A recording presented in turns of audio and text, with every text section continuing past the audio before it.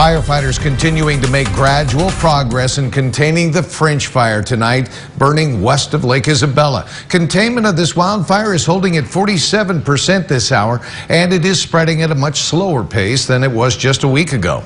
The French fire is believed to have been human-caused, and it has scorched more than 25,000 acres. Here's a look at the latest evacuation orders. The bright red is the fire itself, the lighter red indicating areas under evacuation orders, including Alta Sierra and Shirley Meadows.